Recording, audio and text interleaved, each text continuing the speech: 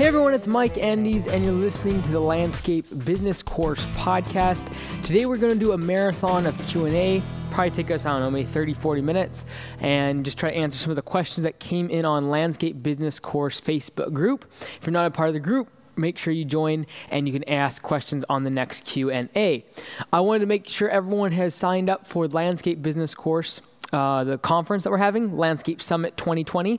It's in January. Just go to landscapebusinesscourse.com/conference or go to the homepage and just click on the conference tab. On there, you can see all the topics, or at least the 5 main topics we're going to be covering.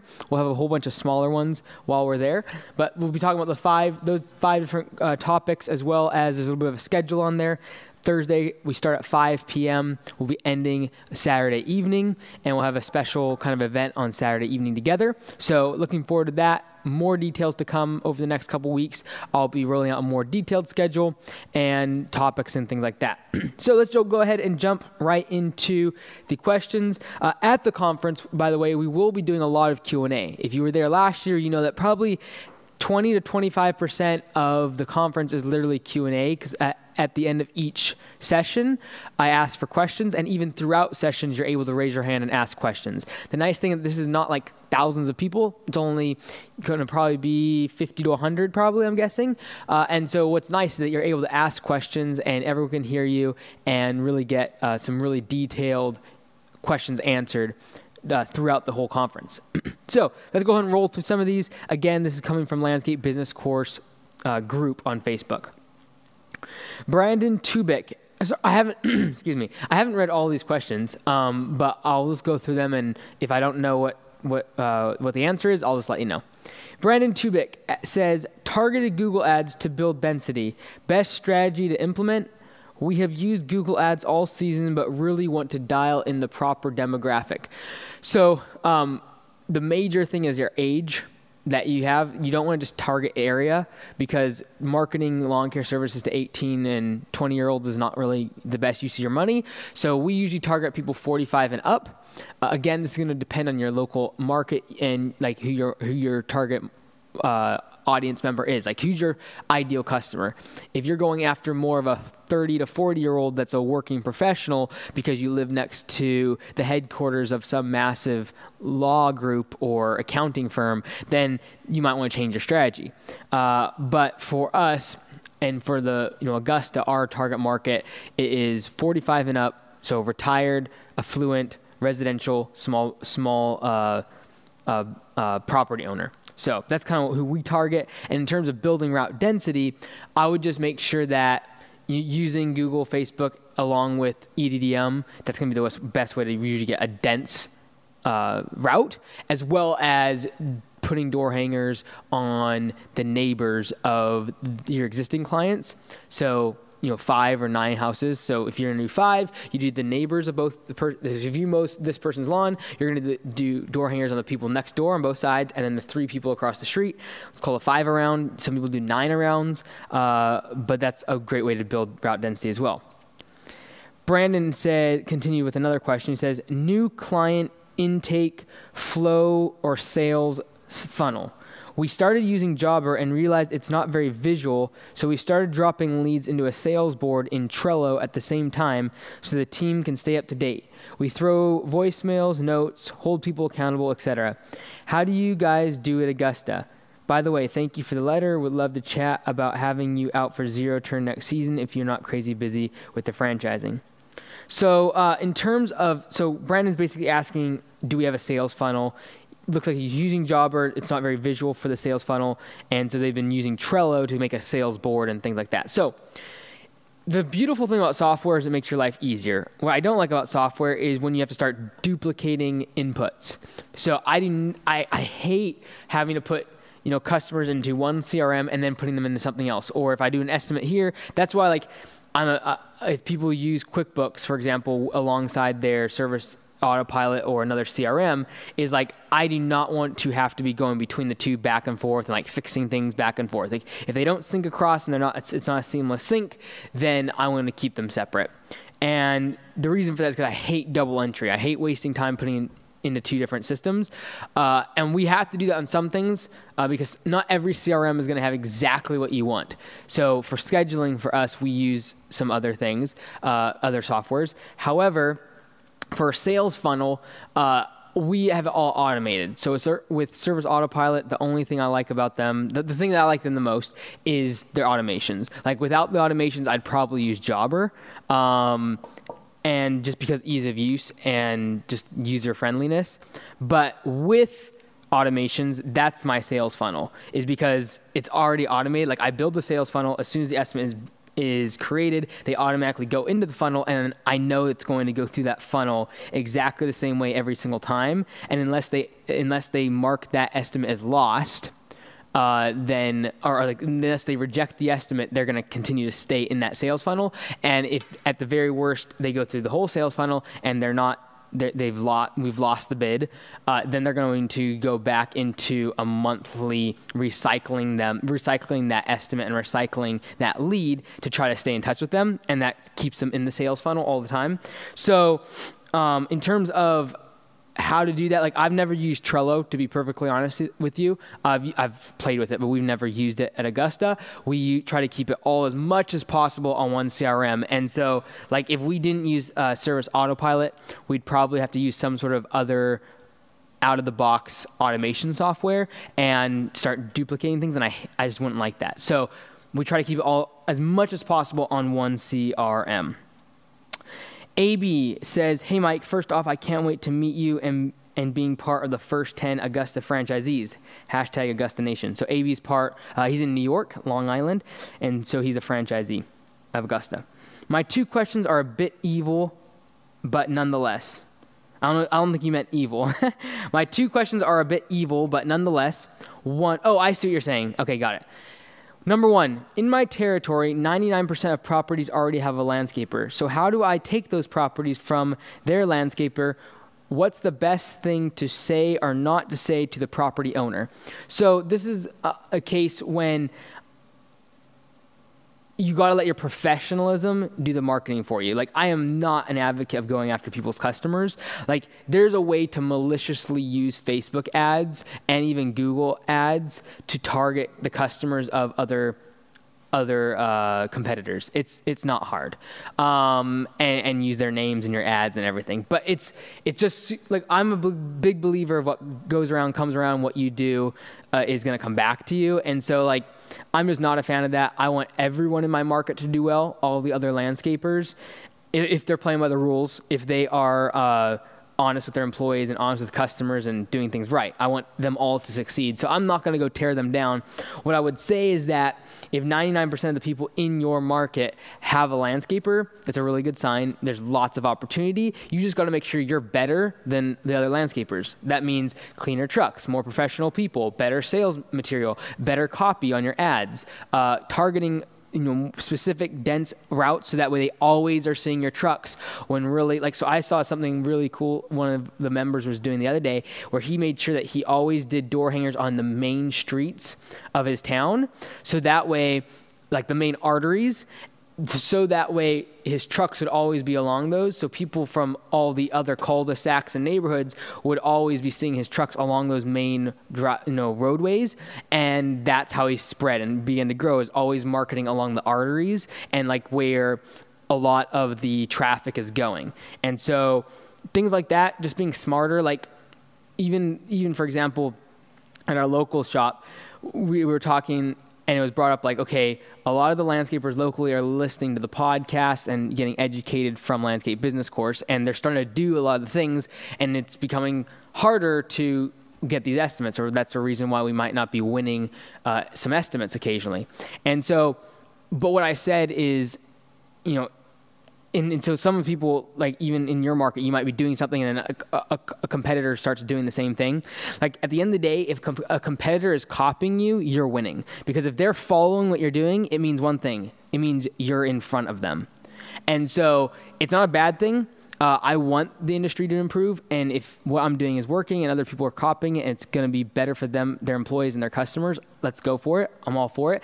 But at the end of the day, if they're following what I'm doing and copying it, it means that I'm ahead of them, and I'm always going to be ahead. But I'm going to figure out another marketing tool a year before them. By the time they catch on, I'll have something else, like just one new thing at the end. Right now it's pay for performance. By the time a lot of people are on board with that, I'll have something else we're figuring out and conquering. And so that's why I'm so confident in the franchise working, is that we'll always be one step ahead of the competition. So when it comes to a market that's saturated in your mind, you think like everyone has existing landscapers, that's when you just got to be better.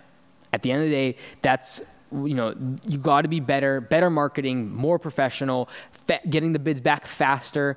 If 99% of people have landscaping services, I can guarantee you 10% of them are looking for new services, or at least price checking in the spring, or they're moving, just people who are moving and getting to a new neighborhood. They'll ask other landscapers for bids. You've got to be the fastest bid. You've got to be the most professional bid. You got to have the best systems in place to be personable, as well as professional, as well as timely, as well as cost effective. And so putting those combinations and just being better is what's going to allow you to break into the market. Number 2, once I find one particular landscaper in my area that isn't doing the best job, do I take advantage and grab all his accounts in my territory? I will be seeing you, God willing, on the 14th. We could discuss then. So basically saying, hey, if you see someone weak in your market, should I go target all of their customers? I don't think so. Again, let your work speak for itself. Let your professionalism speak for yourself. Let your website speak for itself. There's a really good chance that most landscapers in your market that just have a single truck or a couple employees and just kind of do it on the weekends or whatever, they are not going to look as good as you online. And usually they're not even going to look as good as you in person if you have professional trucks and trailers and equipment and trained staff and all of that. But even online is a massive difference, because most customers, if you look at the numbers and you look at the data right now, most consumers, even in the home improvement space, go online to vet the contractor. And so you being professional online, having a great website, having great pictures, being really open and honest about pricing online, all of those things is what's going to separate you from Joe Blow down the street, or from the landscaper that is quote unquote struggling and not doing the best job. And so you've just got to be better. At the end of the day, in a crowded market, it proves that there's a lot of work to be done. You've got to prove yourself that you're better than everyone else to get into the market. All right, next question comes from Kosh Josh. Did Augusta learn SA automations on your own? Which ones are most useful? If you used an outsourced source to help build them, would you care to share? Do you use Service Autopilot for anything other than routing, invoicing, employee tracking, damage cases, assets, recruiting, etc.? Summed up, how can we use Service Autopilot most effectively? All right, so first question is, did Augusta learn Service Autopilot automations on your own? Yes. We never had anyone else build any of the automations for us. And the reason I'm a big believer in this is because I truly believe that if something is super integral to your business, you need to know how to do it. You need to know how to build it. You know how to operate it. Because otherwise you just become vulnerable. If I put automations in the hand of some other developer or another company, because there's third-party companies that build Service Autopilot automations, and I'm not against them. I think they do a great job. But for me, I want to know how to customize them. I know how to use them to the most of their, use them the peak, as much as I possibly can. I want to be able to customize them to my needs as well as the needs of the franchisees. I do not ever want to have my hands being tied because someone else built them, and I don't want to have to pay them monthly fees to hold the key to those handcuffs. And so I'm not a big fan of anything in my business having someone else have leverage against the thing that's core competencies. And with Service Autopilot, I feel like automations is the only reason we have it. And so why would I let that core competency of the CRM be dictated by a third party? And so with Augusta, all the franchisees, they get automation packages, and that's going to be stuff that we've built, that I've personally used, we've ran at Augusta. And so in terms of which ones are the most useful, I'll name a couple of them. Obviously, the estimate follow-up is really huge. We have several different types of follow-up for estimates. let me see. So, collections, really important. Keeps your accounts receivable down a lot. If you have really good automations for collections, automations for dispatch based upon, like, if you do treatments to let them know not to be on the lawn or put their pets out, that can be automated.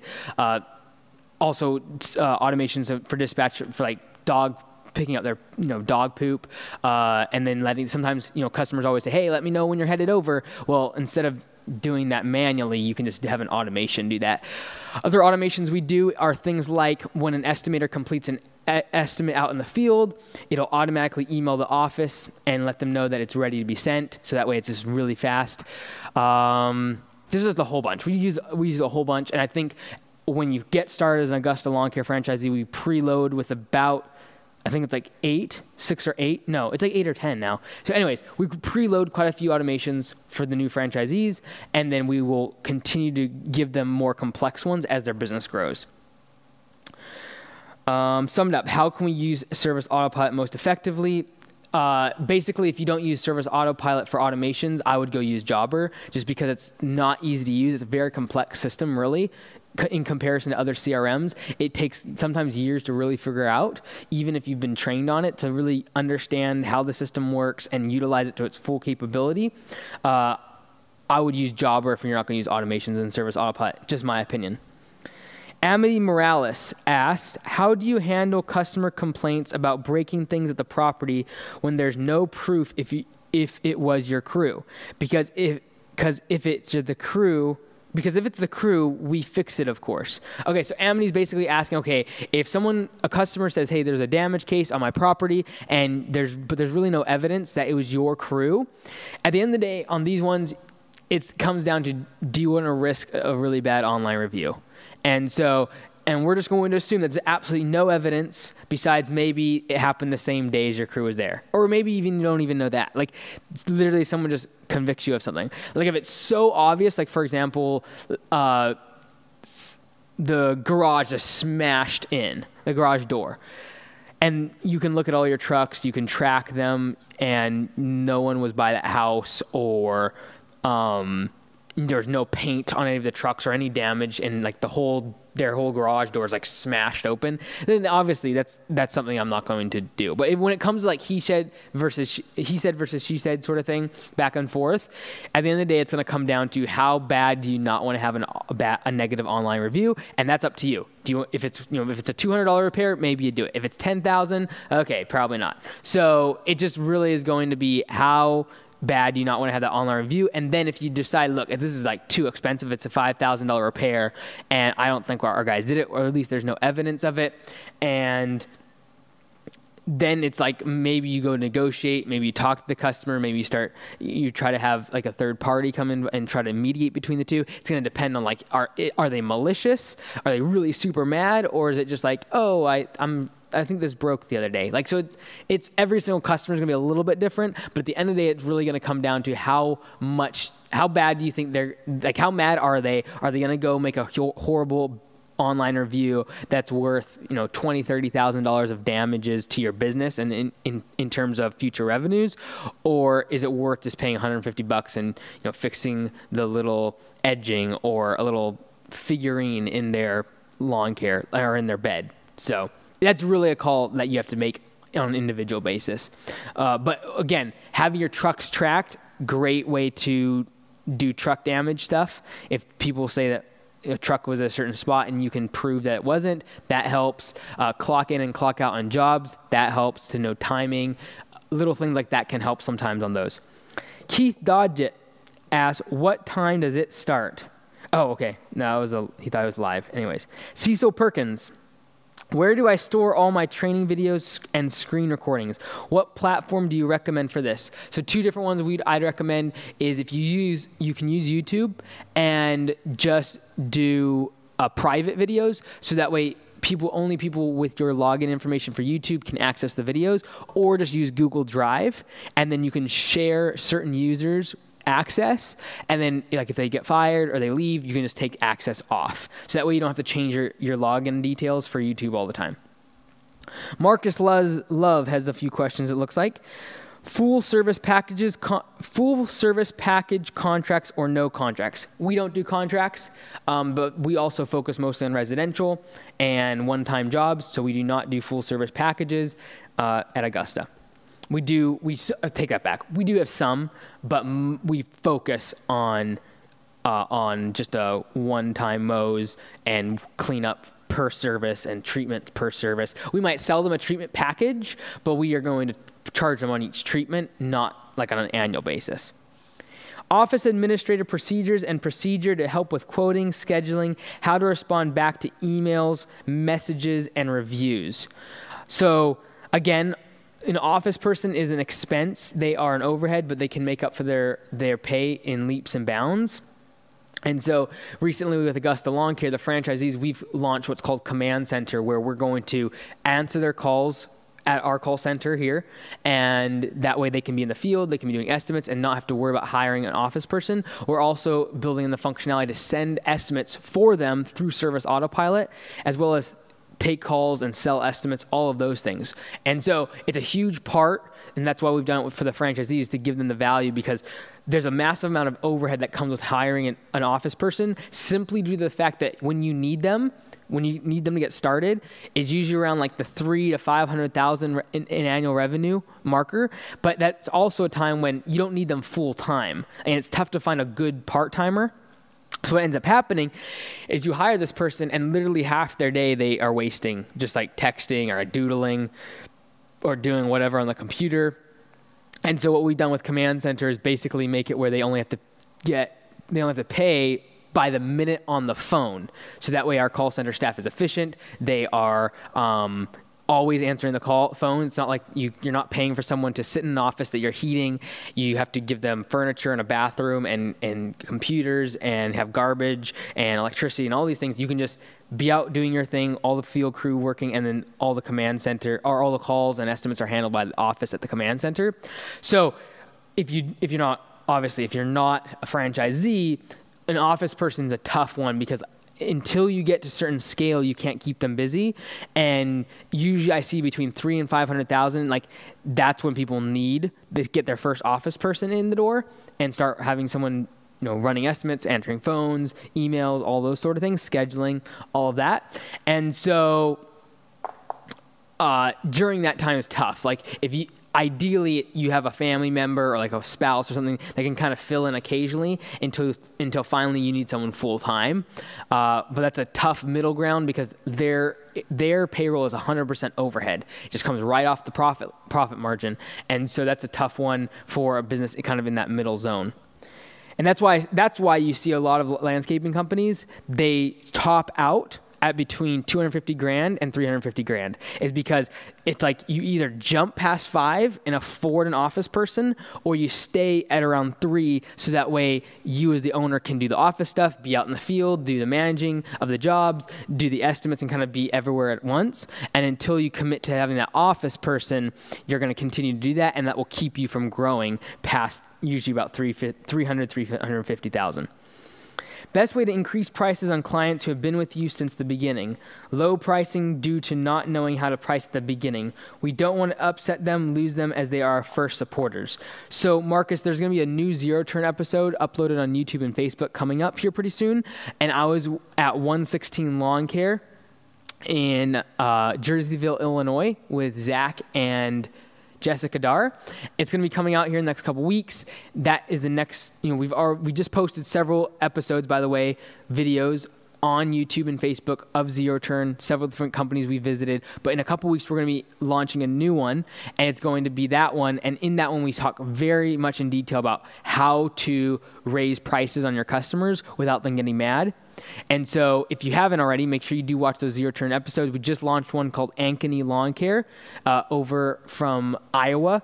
And so definitely watch those videos. You'll get something out of those. But just to answer your question here, in terms of increasing the prices, just be very honest with your customers, and how you want to pitch it is how does it benefit them? And so what you do is like, hey, look, over the past 5 years, we haven't raised your price. Here's the things that we have done. And you talk about, okay, we've trained our staff, we've implemented a better website, we've allowed credit card processing, we've upgraded our fleet and our equipment and safety standards and all these things. And by the way, labor is getting more and more expensive, and yet all this time we haven't raised your price.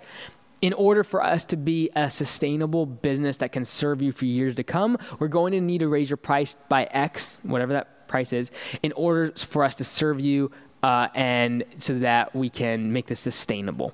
And so even if you have to just be honest and look, we're losing money on your job, and if they've been with you for 5 years and they love your work, most of the time they stay with you. Like sending them a letter and a nice email and maybe a phone call, literally, I'm seeing right now people that are using the letter on the course and things. We have the price increase letter that's on the course. I'm seeing between 2 and 8% of people that drop services after getting that letter and email. And so I'd much rather lose even 20% of those customers that I raised prices on, but knowing that the 80% that stayed on are now profitable instead of losing money. And it is ethically right for you to be making profit on those lawn care jobs, because if you're not running a sustainable business, and you're putting the jobs of your employees at risk, as well as the customers' dependence and need for your services is going to be in jeopardy, because if you go out of business, they have to go find someone else, and if they go out of business, they have to find so like to give that consistent, long lasting relationship with your customers, you have to charge a premium, and you have to charge a price that is going to be sustainable, so you can make a profit. What things to measure, keep track of when we discuss sales and marketing? Lots of things. A couple of ones that hit me off the head are close ratio and profit percentages. That's the big thing. And against budgeted hours. So budgeted hours, profitability, and close ratio on sales and marketing. Those are the few that just pop into my head. Keith asks, the county I live in has around 75,000 people with average salary around 41,000 and with about 30 landscaping companies. What do you think realistic I could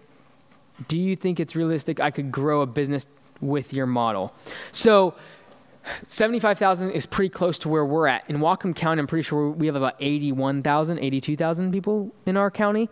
And it's definitely possible. In our county alone, there's almost 100 landscaping companies. And I know that for a fact, because we sent out ZeroTurn, we sent out the book to every landscaper in our county. And we sent out, I think, like 80 or 90. And we only looked at the ones online. Like the ones that were just like guys driving down the street, we couldn't find their address. I know we sent out 80 to 90 books in our market. We have 81,000 people, 82,000 people in our market, and it's a college town too. So our age demographic skews low, as well as income, because it's a college town in Bellingham, and this business is successful. That being said, we grew the business to $1.25 million in a town that has less than 8,000 people. And we scaled it to 1.25 before we even moved to the larger shop and the larger market. So I do not believe that demographical populations is a constraint on your business, and I do not believe that the number of businesses that are in lawn care is a constraint either. The more landscaping businesses there are, it means there's just more work to be had. And so again, it goes back to the question AB asked, you just got to prove why you're better, and that means that there's plenty of work for you to take. Nick Snedden asked 3 questions, it looks like. Best way to drastically increase route density for mowing. We talked a little bit about that. Facebook ads, Google ads, EDDM, and door hangers in very targeted areas. So Facebook, you can target neighborhoods and then do the door hangers and things like that. Number 2, when doing pay for performance, would you guarantee a minimum hourly wage? Yes, by law, you have to pay them minimum wage, and we artificially raise that at Augusta to a higher rate, just so that they have some sort of stability in their workflow and in their pay. Number 3, any tips for selling lawn care or mowing services door to door? I would basically not do it as a pitch. I would do it as basically saying, hey, we're next door. Would you like, just wondering if you ever need services, let us know. Here's the card. I'm not into the high pitch, the high pressure door to door. I'm much more like, hey, maybe you don't mow the area, and you're just kind of coming in new. I would say, hey, my name is so-and-so. I'm with such and such lawn care services. And we're new to the area, and we just love to prove our professionalism. And if there's ever anything you would need done in your lawn care or in your landscaping, just give us a call. Here's my name and number on this card or pamphlet or brochure or whatever. We'd love to do business with you, and just do that. If you are mowing in that area, that's really powerful, because you can literally be having like a crew mowing and like be like, hey, we're just down the street, pointing to your guys, hopefully a nice truck and a well-uniformed crew. And we just wanted to introduce ourselves. Obviously we do this property, and Mr. Jones across the street from you here, we do his property and name drop. And then basically say, we'd love to do services for you. If you ever have the need, just give us a call. Again, low pressure, but again, using your crew and because now when they drive by that property every single time and it looks really nice, hopefully, they're going to be thinking about your services and what you could do for them and their property. All right, one more question here. Nick Stedden asks, when using pay for performance, do you use the same system to judge employees' performance for a mowing route versus a much higher dollar per man hour job like cleanups? For example, paying employees 30% of revenue for cleanups is much higher hourly wage than 30% while mowing. Again, this really is going to depend on your market. It's going to depend on your pricing structure, what type of services you're focused on. So again, at conference, we're going to talk a lot about pay for performance, and you can ask these questions and I can get some more context. But this is going to depend strictly based upon what your strategy is for your business. Like if your strategy is get people in the door with lawn care and then upsell them to higher priced and higher margin services, you're going to flip pay for performance differently. If you have a model where you want to have consistent profit margins across all services, then you manipulate your budgeted hours as well as your hourly rates so that a guy working out mowing, when he does a good job, he can make just as much as someone doing cleanups or landscaping. That might mean bringing your rates down for mowing or for landscaping. But again, it's all about your business model, your demographic, your route density is a big deal. Your crew setups, like your equipment setups, are going to be a big deal because you can artificially help the mowing crews get more money by simply giving them bigger equipment, nicer equipment, newer equipment. And so how you make that balance is completely predicated upon what your business goals are and your market and your pricing and a whole bunch of other things. And so at conference, we are probably going to spend 40 to 50% of the time of conference developing your personalized pay for performance system. And so I want everyone to leave there having a very clear system for their business, specific for their business, not just because like I just threw out percentages or I just like gave you a ballpark. Like doing that and it failing, and I've seen this happen, companies just take a percentage that they hear on a video or whatever, and they implement it. It doesn't work because they didn't customize it, and then the crew retaliates, and they will never be able to institute pay for performance again, or at least for a long time. Like I know, I just talked to a landscaper at GIE who, every single one of you would know if I mentioned his name, and they tried instituting pay for performance about 5-6 years ago, and it didn't work because of that reason. They had to stop it, and then they just recently been able to institute it because it's been some time now. And so you do not want to do that. Like shoot yourself in the foot, lose money, lose employees over, and create a huge amount, this is the biggest thing, huge amount of mistrust in the culture because you don't transition correctly, you don't explain it correctly, and then when it doesn't work, you got to rescind it and you got to take it away. It's absolutely horrible.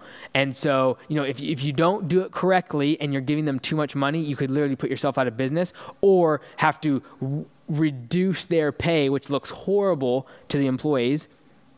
Looks like you're manipulating and using them. Or you go and do the system and you're not giving them enough, and it makes them mad because it feels like, again, you create the system just to artificially reduce their wages. And so you've got to go in with numbers, data. How do you make the transition, and how do you customize it to your particular market, your services, your pricing, and what you want for the business?